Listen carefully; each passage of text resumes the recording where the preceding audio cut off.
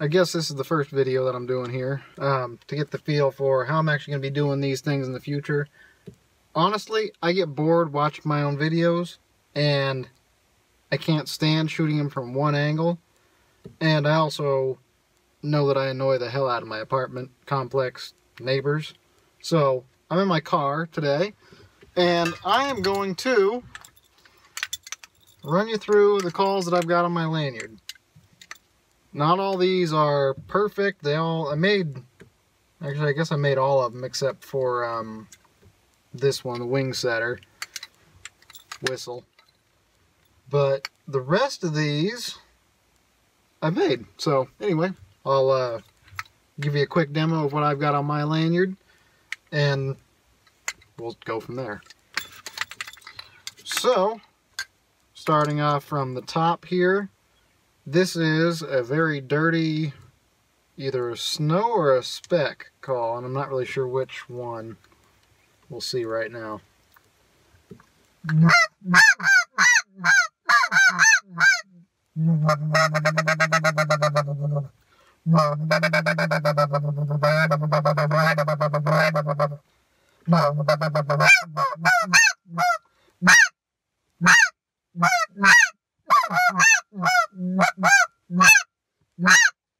Okay, so that's obviously a snow.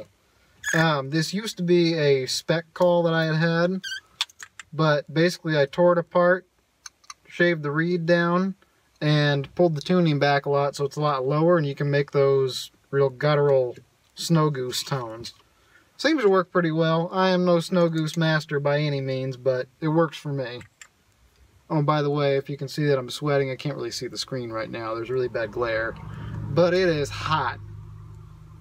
It's like 80 degrees, and it's been 60 all winter, so I'm dying right now. It's getting too hot.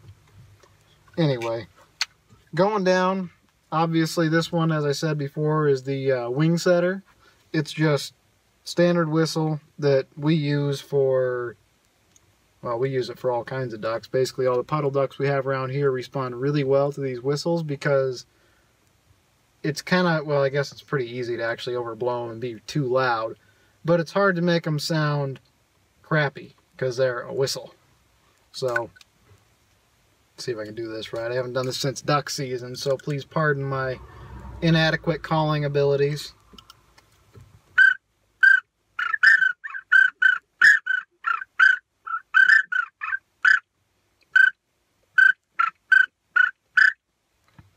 So, pintail, you can use it as a teal. How do I do the widgeon with this?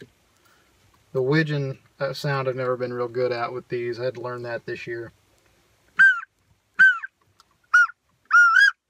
Nope, okay. That's a teal, or a quail, excuse me. What does a widgeon sound like? It's kind of sad. Can't remember now, it's been too long.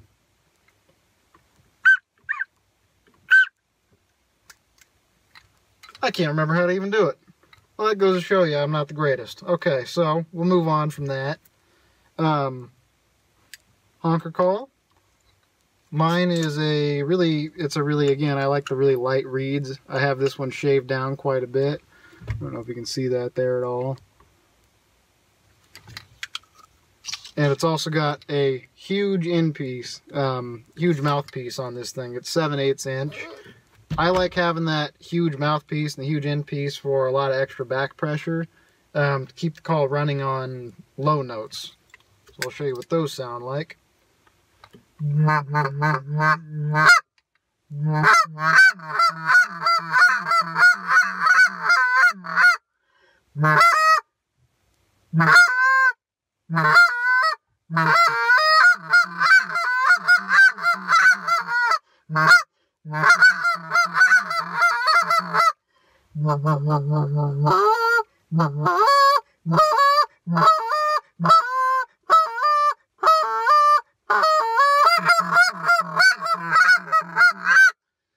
Okay, so that probably should be tuned up a little bit higher. Sounds kind of raspy to me right now. It's a little bit too easy to kind of run through the notes. I like a little bit stiffer than that because you do have a little bit more control. As you're running through the notes, you won't overrun yourself with air like you heard me do a couple times. little bit too hard to control. So I got to stiffen that up before next season. What is this one? This is a, I think it's a spec call. Yep, okay, so this is a spec call. It's not outstanding.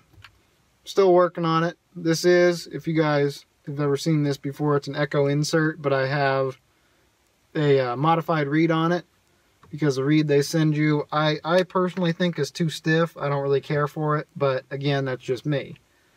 But anyway, this is a modified echo. We'll see if I can run this. This might sound kind of funny.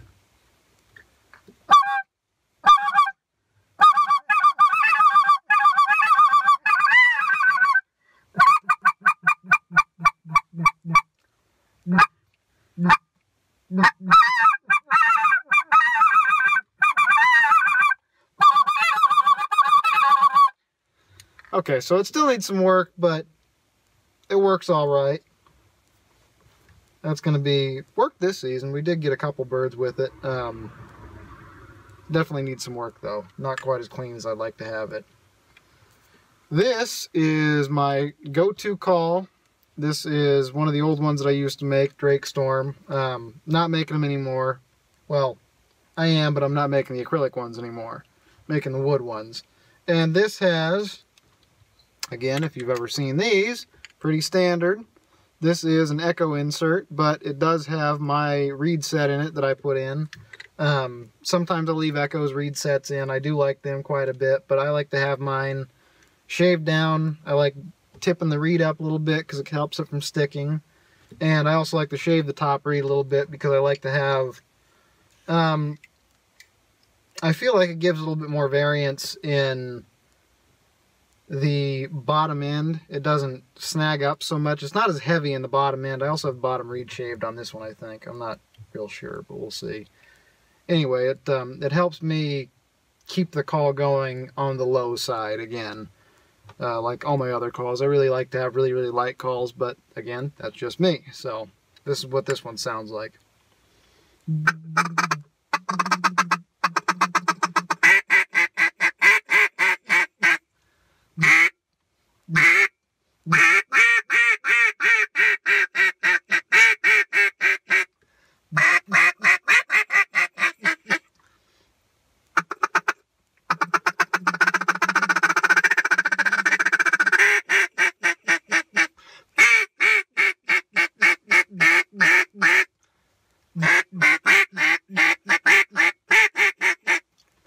And if you want to highball it, I rarely use this unless the birds have turned and flared and they're going away and there's no way in hell we're getting them back any other way.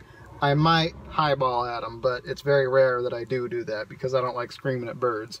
I like to be as quiet as possible. But here's a highball.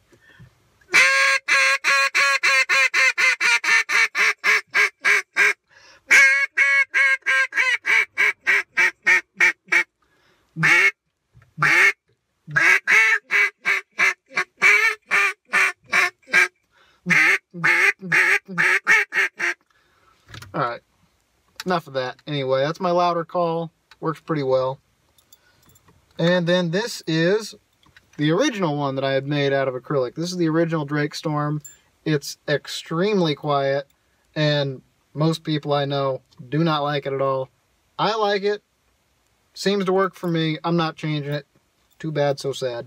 So here goes this one. I'll show you the insert too. It's really, really, oh. It's loaded with dirt. Never mind, that wouldn't have sounded good. Okay, so this is what the insert looks like. I gotta clean that out first. I haven't pulled these out since duck season, which is another no-no. You're supposed to actually pay attention to your gear and use it. Clean it. This is what the insert looks like right up next to an echo. Pull that back here so I'll get a better shot of this later. But this is kind of what they look like side by side. And you can tell which one is, you know, bigger, longer, gonna be more quiet. This one, my green one is much more quiet here. Super short reed. Anyway, show you what this one sounds like. Not so great.